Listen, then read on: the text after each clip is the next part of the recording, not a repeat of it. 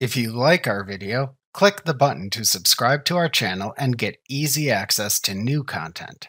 To see our full suite of ad-free video courses, instruction manuals, and quick reference guides, visit us at www.teachucomp.com.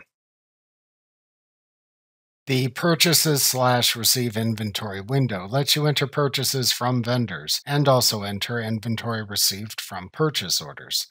Like the sales invoicing screen, there are two tabs into which you can input information: the Apply to Purchase Order Number tab and the Apply to Purchases tab. To access the Purchases/Receive Inventory window in Sage 50 Accounting, select Tasks, Purchases/Receive Inventory from the menu bar. Select the vendor's ID from the Vendor ID field at the top of the form to show their open purchase orders on the Apply to Purchase Order Number tab. If the vendor has no open purchase orders, then the Apply to Purchases tab moves forward instead.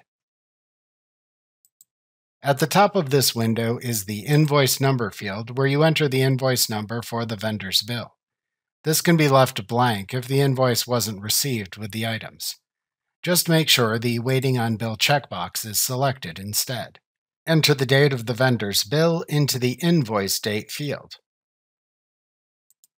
You should also see the vendor's name and address and your name and address at the top too. If the received shipment is fulfilling a purchase order and you are using the form to indicate you received inventory, the account is assigned on the purchase order. For all other purchases, it defaults to the last AP account used on a purchase transaction. You select the Apply to Purchases tab to enter purchased items that are not associated with a purchase order. You can also place items you received but didn't order in the purchase order on this tab too. When a vendor without open purchase orders is selected, this tab automatically appears. Here you enter the quantity, item, description, GL account, unit price, and amount for the items you purchased or received in addition to items shipped from a purchase order. You select the Apply to Purchase Order tab to receive items against open purchase orders. This tab automatically appears when you select vendors with one or more open purchase orders. First, select which purchase order to receive against by using the drop-down after the Apply to Purchase Order Number label. All open purchase orders for the selected vendor appear here. This tab shows the items ordered in the selected purchase order, the number remaining to be shipped, the number received, the description, the general ledger account, the unit price, and the line item amount.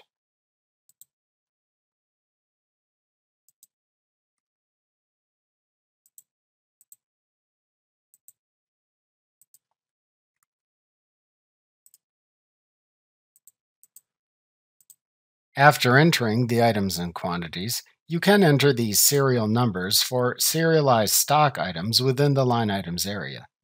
To do this, if needed, select the first serialized stock item in the line items area, and then click the Serial Number button in the toolbar at the top of the window to open the Serial Number Entry dialog box. Enter the first serial number into the Enter a Serial Number to Add field.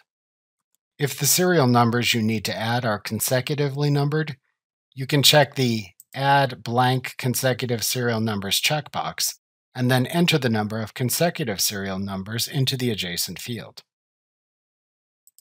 After entering a serial number, click the Add button to add it into the list of serial numbers. Then repeat this process until you finish entering all the serial numbers for the items. The total count of serial numbers you need to add for the selected item appears at the bottom of the window. When finished, click the OK button to return to the Purchases/Receive Inventory window, or click the OK/Next button to move to the next serialized stock item for which you need to enter serial numbers. This lets you not have to close and reopen this dialog box for each item. At the bottom of the Purchases/Receive Inventory window are fields that affect the balance. The Other Payments and Credits field shows the sum of all payments applied to this invoice. This doesn't include any payments entered in the Amount Paid at Purchase field. The Amount Paid at Purchase field lets you make a full or partial payment when you receive the items. You then enter a reference and GL account used to pay the bill. The invoice total shows the sum of all lines on the purchase invoice, and the net due shows the calculated value based on invoice total minus amount paid at purchase. Also note the Copy button in the toolbar at the top of the window. You can click the drop-down arrow that appears next to this button, and then select the Create Recurring command from the drop-down menu to create a recurring purchase. For any purchases you make in a recurring manner, you can create the purchase once and then have it recur in this and future time periods by selecting the frequency with which to automatically have this purchase recur in the Create Recurring Purchases dialog box. After setting the purchase frequency, then click OK to create the future purchases in Sage 50. This can save time when creating purchases you always make at the same time within a period from the same vendor. To record the purchase or inventory received when you are finished, click the Save button in the Windows toolbar. Remember to click the Subscribe button to see more of our videos. See our full suite of courses, instruction manuals, and quick reference guides at www.teachucomp.com.